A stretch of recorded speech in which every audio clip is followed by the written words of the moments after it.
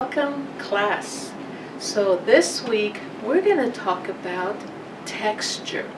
Now texture is something that you feel with your hands. So for instance, if I have this little twig or little piece of a leaf from a tree, I can feel it with my hands and feel that it feels rough and it sort of has little patterns, and this is what we call texture.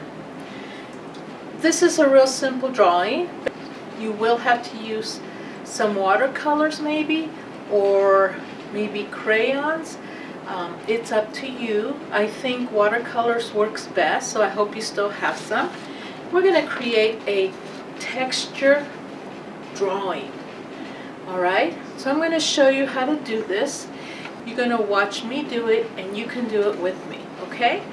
Okay, so we were talking about texture, and what that means is that we're going to draw all kinds of little patterns and little marks that kind of create something that feels like it's got texture, okay? Something that feels like if I could touch it, I could feel it. So I want you to take a white piece of paper, like we always do. And first I'm going to draw it with my pencil. I'm going to go ahead and copy this one to show you an idea.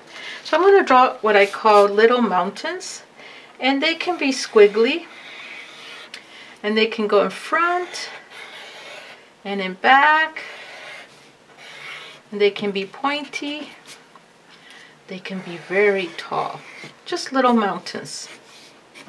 Then I'm going to add a squiggly line.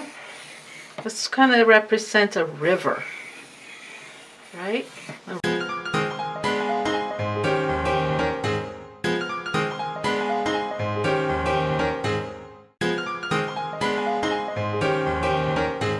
Of rocks, something that looks like rocks, which are just weird shapes. We call these organic shapes, right? Because they're all different kinds. I can make things that look like circles, and that could be a rock. And then I can make organic shapes, and I'll put some in the front and some in the back. There, make a little one here. So these are my rocks, right? So I've got my rocks here. I've got a couple flowers, some land, a river, and some mountains. And I think I will do what they did, and I'll add the sun.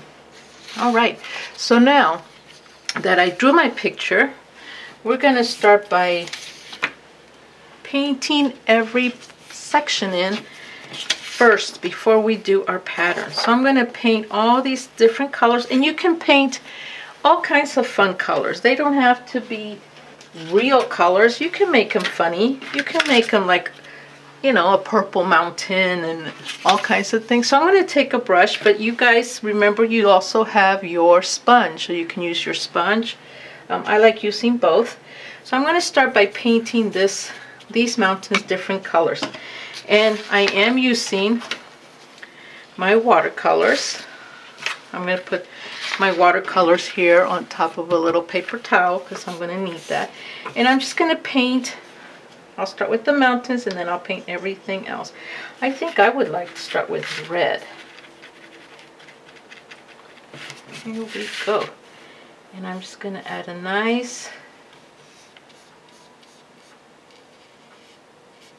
red on the mountain here. On this first one, it's going to be a light red. And it's okay if I go over the line. Okay. And so I'm going to continue painting till I get all my mountains painted. And then I'm going to do my water, and I'll make it blue. And so I'm going to paint everything, and I'll be right back. So I did, I like to call these washes, just very light colors that I painted everything. I want to give you a little tip. So whenever you paint something, if you paint one side a little bit darker, it gives it a little bit of a shape. Okay, so that's what I did too with the rocks. I kind of made some dark, some light, some really dark, and it gives them a shadow so that they look like they're real shapes. So now I've let this dry, and I've got some markers that I've brought out here because I'm gonna make sure that all my markers are kind of gonna match my colors, but they don't have to. And you know what? You guys can do anything you want. I'm just doing the little mountains and the rivers and the flowers so that it looks like the sample I showed you. But you can make a house, you can make your bedroom like your bed, and your animals. You can make animals, anything you want, as long as each shape in your picture has patterns, okay? Because that's what we want to do. We want to give it texture. So I'm going to start with my sky, and you can see I put loopy loops. Loopy loops. I'm just going to put little loops. And you know, this is going to take time to do, and you have to be patient and go slow so that it doesn't, you don't get tired. But you're going to do this, and you want to fill the whole page up with all your beautiful patterns and designs.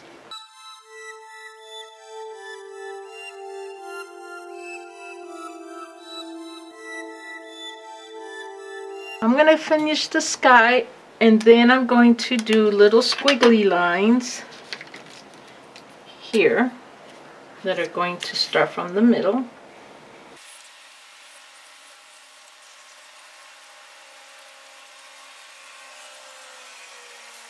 Okay, so I will continue.